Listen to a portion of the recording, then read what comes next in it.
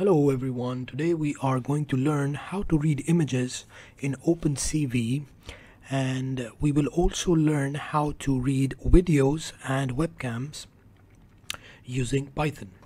So let's get started. If you have questions about installations, you can watch the previous video where we discussed how to install OpenCV and Python and PyCharm. So let's get started. The first thing we will do is we will import our library, which is CV2. CV stands for computer vision. Next we are going to load our image, which is img is equals to cv2.imread. Now this is a function that actually reads the image, and all we have to do is give it a string. So in order to declare a string, we will add the quotation and we will type in where our image is. So in this case we have it in the resources folder. So you can keep it outside as well, right in the main directory, which is OpenCV, but I always recommend to put it in a separate folder like resources. So if you open up resources, you will see we have two things. One is Lena PNG and the other is testvideo.mp4. So we are going to open up the image Lena and let's see how that works. So we will say resources / Lena.png. Lena is actually a name of a girl. Lena has been a standard since I think 1970s for image processing tasks. So a lot of the tutorials online, you will see that they use the same image. So we're going to be using the same one. So moving on, what we need to do is we need to call the function to actually show this image now, because this function here will only read the image. For showing, we have the function again in CV2. We have the function imshow, and within that we are going to name our window. For example, we will say Lena, and then we are going to define what we are going to show. So in our case, we want to show the image, img image. So now if I run this now, if I go and run it now, you will see something opened up, but it closed right away. If I do it again, you will see it opens up and it closes. So basically the program is running, but it's not waiting, it's not displaying us anything. It displays, but it closes really fast. So we will add a delay. We will say cv2.waitKey, and we will add the delay in milliseconds. So for example, I can say 1000, so it should wait for 1 second and then it will disappear. So if I press run, it will show for 1 second and it will disappear. Now if we want to do infinity, we can write 0 and run it again. So this time you will see that it will wait for the user to intervene, otherwise it will keep on displaying the image. So this is how you can actually import and read an image using OpenCV. But what if we want to see a video or a webcam? Now for the video or a webcam, it's a little bit different because we need a loop. We need something running again and again, showing us each frame of that video or the webcam. So for that, I will erase this part. We again have to import our library, and then we will declare something as the frame width is equals to something, and then we have the frame height is equals to something. So let's say we will put this as 640 and we'll put this as 360. You can add any value your camera supports, or you can resize it later as well, but I recommend whatever your camera supports is what you should use. So if you are importing a video, you will simply declare something known as cap, which is your capturing device, You can name it anything. We usually call it cap. And then we will use the CV2 library again to actually import our video. So the video can be in form of an MP4 file, or it can be a webcam. So we will click on video capture, and inside we have two options. The first one is to import the video. So we can declare again a string, and we can tell this string that our image sources. Okay, our video is in the resources folder. So we will say test video.mp4. So this way now we have declared a function that is video capture, that will take the video from our defined location. Next, what we need to do is we need to declare a loop in which we can read each frame of the video. So we will say while true, because we want it to run again and again, not up to a certain point, to infinity. So we will say success and image is equals to cap.read. Now what this does is it reads from this cap a frame, and then it stores it in this image. Now if it's successful, it will declare success as true. If it's not, it will declare it as false. So if you want to see if it's able to grab the frame, you can check this variable if it's true or false.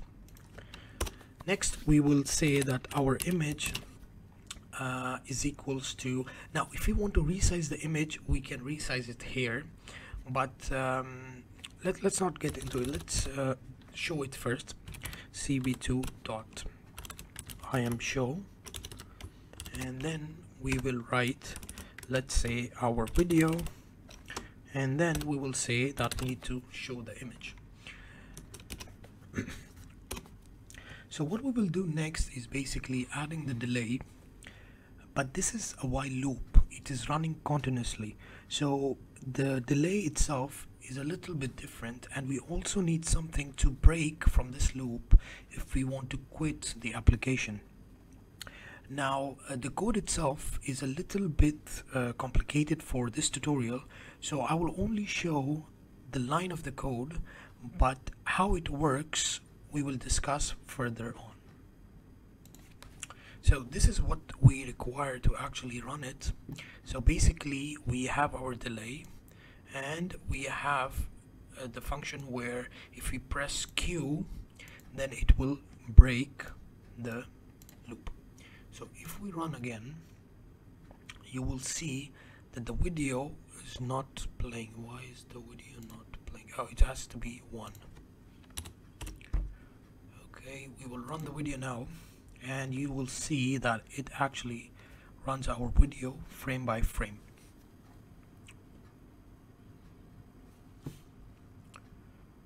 And once it's done, it gives us an error because there are no more frames to actually run. So the same thing we can do with an actual webcam, but instead of writing a string here, we just need to write the number of the camera. So if it's a default camera, it will be 0. Then you can, if you have 2 cameras, it will be 1, then 2, and so on. So if I run this now, let's just run it now and let's see what happens. I see the webcam feed. Now if I move my webcam, you can see it's a live stream. But we did not define any parameters for this video capturing device.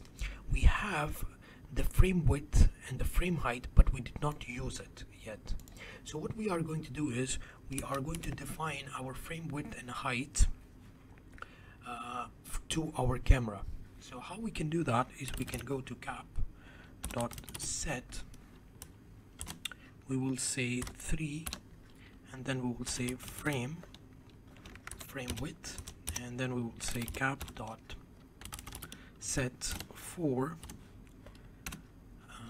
and then we will say frame height. Now this 3 and 4 basically they are numbers set by OpenCV default, 3 as the width and 4 as the height. So now we can run again and we see an error. Now why did we see this error? The reason is that this dimensionality, this size is not acceptable by the camera, the default camera I'm using. So we have to use, if we are setting the parameters of the camera, we have to use something that it can understand. So let's try now, and there you go. So this means my camera by default uses 640 by 480. If I do anything else, it might not work. So it has some predefined resolutions, I can use those, but if I want to define my own resolution, I cannot do that directly in the camera parameters. If I want to do that, I will have to resize the image. So let's say we want to capture our video. Let's go back to the video part, and we will say we have resources,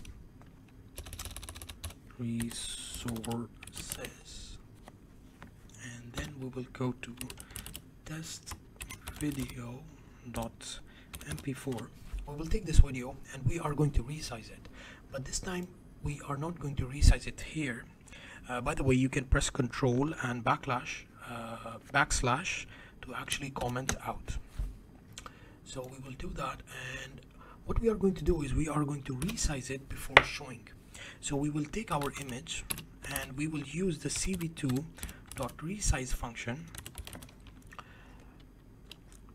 We will use the cv2.resize function and we will put image inside it, and here we are going to define our frame width and frame height. So this way now we can use any resolution that we want for this video. For example, if I run this now, you will see this resolution.